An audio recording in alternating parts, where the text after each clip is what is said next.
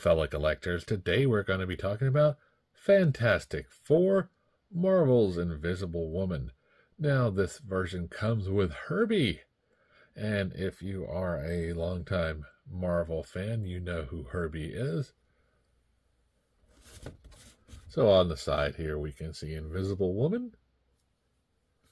On the back here we have Invisible Woman with Herbie.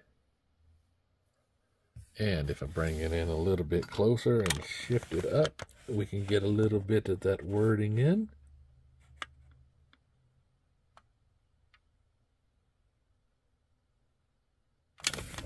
So on the side here, we have the same artwork. So if I pull in my scale, we can see that Invisible Woman and Herbie are coming in at 6.6 ounces. So let's get them off the scale and out of the box. Okay, now that we have them out of the box, let's take a look at what they come with. So Susan Storm comes with her hand that's turning invisible.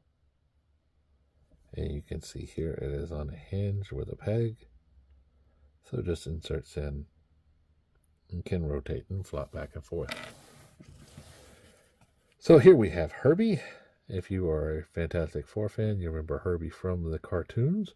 If not, go and watch them. They're pretty hilarious. So here we can see the wacky face of Herbie. Head rotates on a ball joint.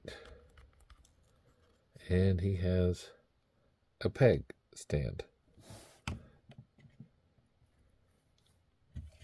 Now as far as Sue Storm is concerned, we'll go ahead and pull her in and look at the hair that she has here and the Fantastic Four and this arm that is turning invisible. And she has the normal Fantastic Four colors on there. And a peg hole in the back.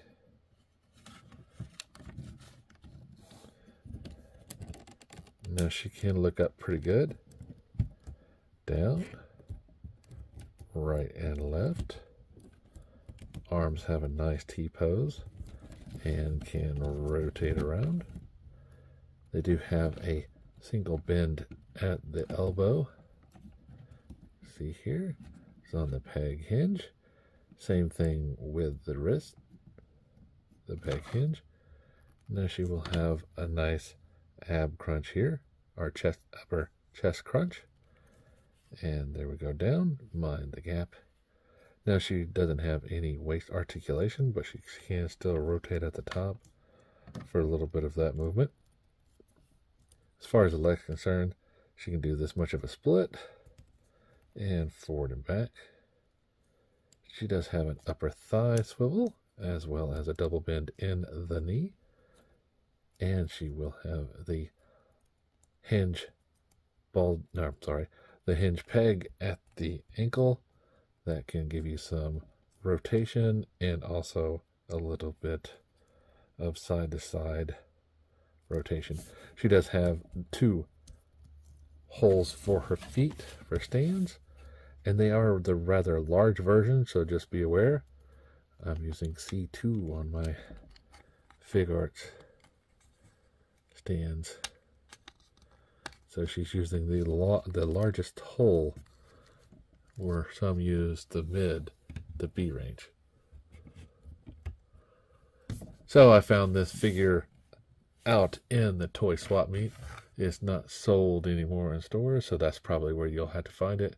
Either in a shop that's brick and mortar, or online through Amazon, and even sometimes Walmart or eBay.